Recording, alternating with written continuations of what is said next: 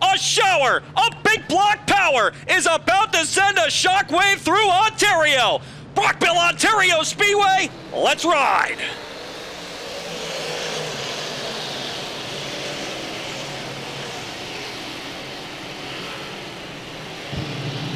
First time into turn number 3, Mad Max McLaughlin jumps into the lead. The aisle driver right there with him, Tim Sears, Anna Pearson, and Matt Shepard, the top 5. Max leads lap 1. As Mike Mahaney towards the back portion of the top 10 was stepping out of line. Last night's winner at Drummond looking to pick up some spots early on, and he is moving quickly here as we click off lap 3. Mahaney looking to get by Jimmy Phelps as they come down the front straightaway. That's for spot number 8. He'll have it at the line. They'll roll through turn number 1 and 2. He'll try to get Britton as well as they power off the corner. Mike Mahaney on the move. Britton going to fight back tooth and nail as they go into 3 and 4. Mike Mahaney doing a great job putting the right rear on the outskirts of the speedway. He'll come off the corner and take the 7th spot away. Mahaney puts it up on the cushion one more time. Looks to pull even terms of Fuller. We got caution on the racetrack. Yellow lights are on with 7 in the books. Yellow flag out on the speedway. Lachlan going to fire. We're going to go back to green flag racing with the Mooresville, North Carolina driver up in front. Fuller, though, going to pull up on the outside, going to try to take the long way around to the Hurlock Auto and Speed Supply 9S as they power through turn number 3 and 4. They'll try to make it stick on the outside, and he does. Fuller to 4th at the line. Up into turn number 1 and 2, Tim Fuller working that outside lane really good right now. Clears Shepard down the back straightaway. Now Tim Sears Jr. looking at Chris Heil for 2nd. In the meantime, Fuller splits the difference, gets by both Fuller and Shepard again off of 4. Looks like the 5H of Heil's momentum just stopped in the middle of the corner, and Sears and Fuller going to get by, and it's going to allow Max McLaughlin to pull away down the backstretch. They'll roll down the back straightaway into turn 3 and 4, but as that happens, yellow comes out on the speedway. I believe there is a car on the outside of turn number 1, and it is the 66 of Kyle Dingwall that will bring out the caution. He will refire. We're back under green. Back to green, and again, Max gets a great restart into turn number 1 and 2. Tim Sears Jr. rolls the top off of corner number 2. They'll drag race down the back chute, and Tim Fuller got another good restart, drives by Shepard. He'll pull up in line, take over 3rd. In the meantime, McLaughlin setting sail down in front. Tim Sears Jr. high, Max McLaughlin down low, drag race to the line, Sears by a car length. Tim Sears Jr., your new race leader at the line. McLaughlin going to come right back on the inside, but Timmer has gone to the front in that E&B Energy Pit Stop Convenience Stores 83X machine. Fuller on the top of the racing surface, tries to carry his momentum around. He'll get the number 2 spot away. Fuller on the move as he tries to chase down Sears. And he's got about a half a straightaway to do it. Fuller up to 2nd. McLaughlin now 3rd as Shepard still running back there in 4th. Looks like Shepard might be just kind of saving his tires right now. Really not making any big moves early on as we click off lap 24. It is the R70 of Ryan Arbuthnot. Yellow lights are on with 24 laps complete, coming for 25 this time by. Green flag back out on the speedway. 48 to go at the line. 48 laps left to go, and Sears jumps into the lead. He'll scoot up to the high side. Again, Fuller right there with him, keeping pace down the back chute. Matt Shepard is now taking 3rd away from McLaughlin. In the meantime, here comes Tim Fuller to the inside lane, trying to get the lead away, but won't do it. Tim Fuller driving it right through the middle of the racetrack. Had a good run through 3 and 4, but Sears a little better in turns 1 and 2, and he'll pull away down the back straightaway. Yeah, Super Matt just kind of lurking back there, holding on to 3rd. He's right there trying to put some pressure on Fuller, but Fuller gets to that high lane and it'll draw away. Watching that battle again for 4th. Here comes Matt Williamson, pulling even turns with McLaughlin into turn number 3. The Buzz Shoe Chevrolet car number 88 rolls through turn number 3 and 4. He'll make the pass off the corner.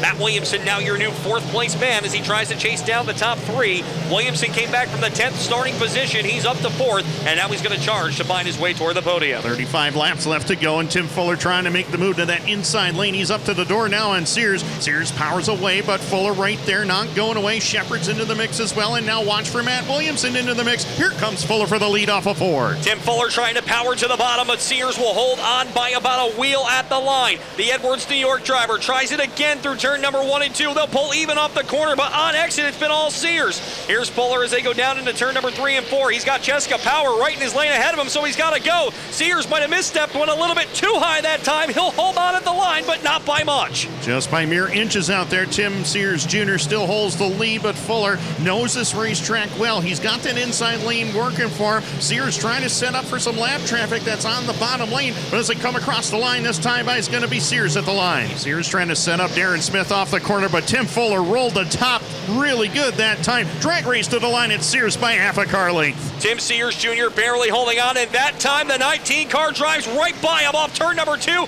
New leader Tim Fuller, but here's Sears going to try to come back on the inside lane. They'll roll down into turn number 3 and 4. Tim Fuller gets away. He'll be your new race leader as they cross the line with 24 laps to go. Fuller your leader, Sears second, Matt Shepard all over him for the number 2 spot as they go up into turn 1 and 2 once again. Shepard knows that ahead of him, and he's going to get ahead of steam off turn 2. He'll be your new second place man as they roll down into 3 and 4, 20 laps to go. And now Matt Shepard can set his sights on the 19 of Tim Fuller, but time's starting to run out here at Brockville. 57 laps up on the scoreboard. Caution on the racetrack. Yellow lights are on. As they'll bring him through turn number 3 and 4. 18 laps to go as Fuller will fire. Back to green, wheel to wheel into turn number 1 and 2. Shepard kept pace with him on the start, but Fuller's able to draw away down the back straightaway, and here comes Matt Williamson after Tim Sears Jr. for third. Batman Peter Britton going to slide in front of him. Meanwhile, car off the outside. That is Adam Pearson.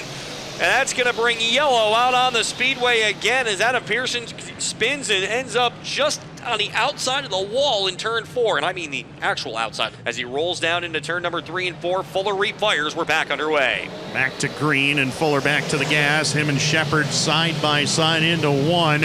And again, Fuller with a great corner that time. Look at Peter Britton go on that high side. He pulls even turns with Matt Williamson looking for third into turn number 3 as Fuller shows the way. Off another lap that time by. It was a 1.1 second lead as you see the battle between Mike Mahaney and 83X and Tim Sears Jr. continue through turn number 2. Mahaney will get the spot. He'll be your new 6th place man as they head down the back straightaway. Fuller looking for victory here at Brockville. White flag out on the speedway. Here is your parents. 1 lap to go as Fuller brings him through turn number 1 and 2.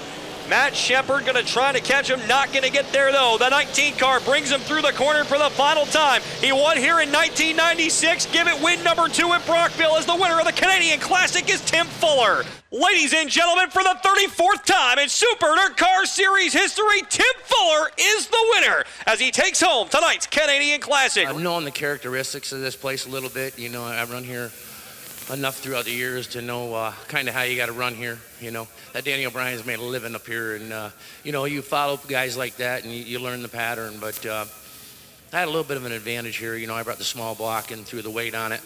Obviously, I got a Tom Leahy killer small block. It looked like Tim Sears had gotten through some lap traffic and stretched it back out, but was that just a product of kind of waiting for your moment to get on by him? Yeah, you had to wait it out. I saw him up there on that top. I showed it a little bit too early, and he got up there on that top, and he started hazing it, and I figured once his right rear heated up, he'd slow down a little bit, and then I could start running in the middle there. But no, all in all, I mean, he ran a good race. I just had a little bit horsepower, so it was a little bit easier. Especially on a night where you had to have a poor redraw and kind of work your way through the pack on a track that people weren't sure if there would be a lot of passing. It's got to be pretty gratifying. It is, and you know, the track held up. I mean, I think it started getting a little bit abrasive down there with the last 10 laps, and that's why I moved it back down to the bottom. But very gratifying to be able to come here, you know, just an hour and 20 minutes from the shop and to be able to do this. And like I said, for St. Lawrence Radiology and a fresh Tom Leahy engine in here, it's pretty cool. Since being inducted into the Hall of Fame, you got 2 Super DIRTcar Series wins, and both of them you had hold off Matt Shepard on multiple restarts down the stretch. Yeah, it's a miracle. Miracles do happen, you know, and you know, he's so tough. I mean, you got the top 5, 6 guys in this dirt series that are so tough, and then you know, you line up beside him and you do everything you can do because he's gonna. And you know, fortunately, it worked out this time. I've had it happen several times where it didn't work out, but it did this time.